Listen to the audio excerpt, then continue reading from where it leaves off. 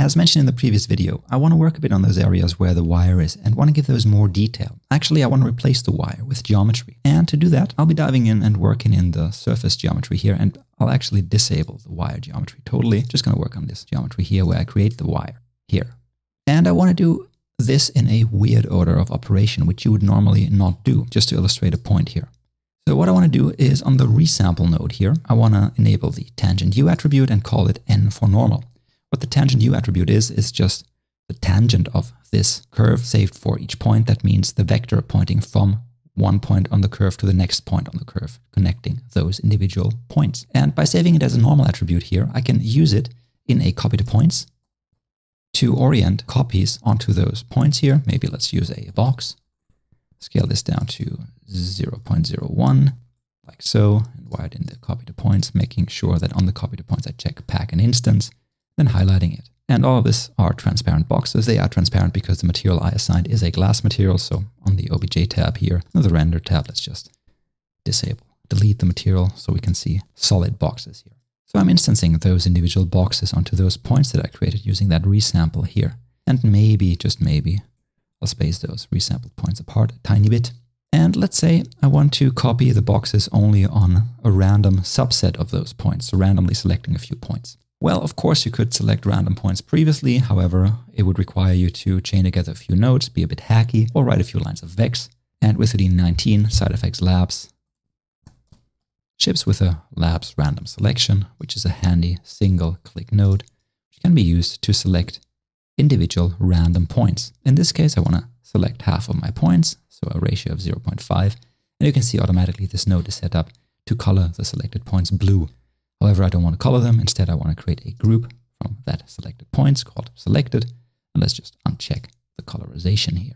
So now when middle mousing here, I can see I've got half of my points in this selected group, and it's a random selection that's in here. To use them, I'll just set the target points group to selected. And now I only instance and copy those boxes onto the random selected points originating from my lines here.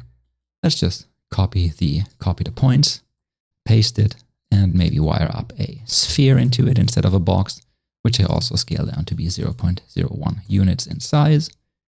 I'm going to wire that in here as well. So now those boxes have been replaced by those spheres. However, they are using the exact same points as my previous boxes. So instead of copying those spheres onto the selected point group, I want to copy them onto each point that is not in the selected group. I can do that by just adding an exclamation mark in front of this group here, telling Houdini to use every point that is not in the selected group. And now if I merge those both streams, both the boxes and the spheres, I can see I now have all points back together.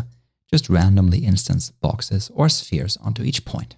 One last thing I want to do is add a group promote after the copy to points, which copied the boxes onto the selected points. So I'm going to wire that in and use this group promote to promote from points to primitives the selected group. And let's give it a new name and call it boxes.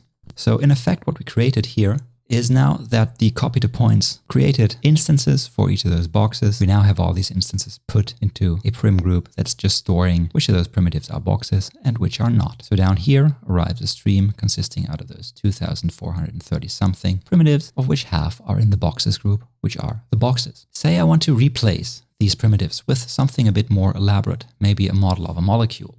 Shout out to the science visualization crowd out there. I'll just build cheap and maybe not entirely accurate models of molecules using a platonic, set to be a dodecahedron. Let's highlight this. So this platonic solid here, turning it into a wireframe using the wireframe node, which I'll then convert to polygons using the convert node.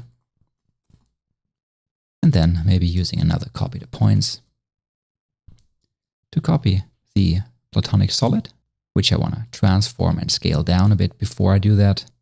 I'll take the platonic, transform it to only a quarter of its original scale, like so, and then copy that onto its original platonic solid's edge points, so resulting in that, and then merging it with the wireframe, resulting in this fantasy molecule here. Let's copy this whole tree here, paste it one more time, and maybe create a second fantasy molecule by just setting the platonic solids type to octahedral, like so. Okay, say I have only this geostream containing these individual spheres and boxes, and they are oriented in space, and I would like to replace them. And I don't have access to just plugging them into these copy to points because this GeoStream for some reason is all I have. Up until now, that would result in a fair bit of wrangling, either via bops or becks, and a bit of head scratching. However, with Houdini 19, side effects introduced a new node called PackInject. And what this thing can do is replace one or more of these instances with another geometry, and also make sure that new geometry is packed, is instanced, and is transformed to be on the same spot in the same orientation as the original geometry. Let me show you what I mean. These are the two molecules that I want to replace those spheres and boxes with. They are still a bit big, so let's use another transform set to a uniform scale of 0.01.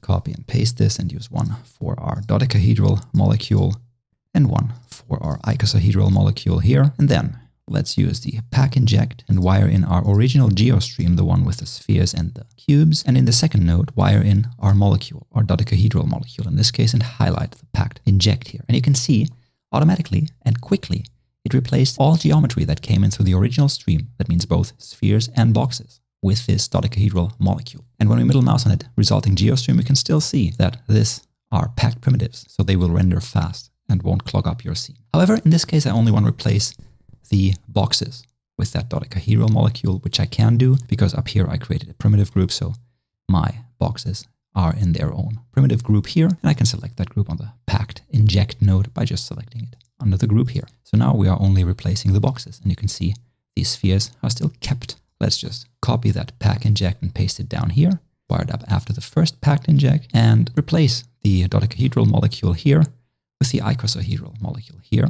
And now our boxes get replaced with that icosahedral molecule. And you can see the molecule is also oriented in the way the boxes were previously. However, in this case, I want to replace the spheres with the icosahedral molecule. So I can do that again by selecting everything but the boxes group using an exclamation mark in front of it. And now you can see I have both my boxes and my spheres replaced by those respective molecules. Let's just find an interesting angle, maybe save this and start our Solaris desktop. Let's look through our camera one and make sure we are on our stage viewport here. And we can see a very fuzzy rendering. That is because we didn't set the camera's focal point correctly. So let's go back to our OBJ level, and either on our OBJ camera here, let's just, reframe this and make sure the camera isn't locked to the viewport anymore. And like in previous versions of Houdini, selecting the camera, making sure the tool handles are selected, and then over the viewport pressing Z, we can bring up the focus handle and just move that in way closer to focus on those areas nearby here, maybe like so. Going back to our Solaris desktop and switching it to the stage viewport. So now you can see we are focused on these glass molecules. However, if you want to easily adjust focus in here in the stage context, what you can do is with the camera locked to the viewport, just move the camera slightly and Houdini will automatically create an edit cam1 node for you that will override or manipulate certain data coming into Solaris from your normal OBJ level that specifies the camera's parameters. For example, under the sampling tab, here under the focus distance, you can set this to set or create a value, and then you can dial in your focal distance directly in here and reset the focus. Same goes, of course, for the f-stop here. So by setting this a good bit higher, we should get a bit more depth of field, like so. And setting it smaller, we should narrow the depth of field, like so. So with this node, you can easily override your camera settings coming in from OBJ. So again, let's recap what we did here. In Solaris, we edited our camera settings using the edit cam node here, overriding some of its parameters, and in our build desktop on the OBJ level, not only did we in here copy geometry onto the wires we created, in this case just consisting out of boxes and spheres, but also we went over a very easy technique to replace this geometry in a packed primitive stream using the PackInject node. One of those nodes that side effects weirdly doesn't talk much about in their presentations, but I think a node that will come in very handy in a bunch of setups in the real life. As always, we are intrigued to see what you guys cook up using that technique, and if you want to support us or want to learn more about Houdini, you might want to consider becoming a patron of ours. And to everyone already supporting us, thanks so much for doing so. Without your help, Intagma in this form just would not be possible. And a very special thank you goes out to Important Looking Pirates, Rodeo Effects, Sean Edwards, Chris Hebert, and Refik Anadol. Thanks so much, folks. So, until next time, as always, it is cheers and goodbye.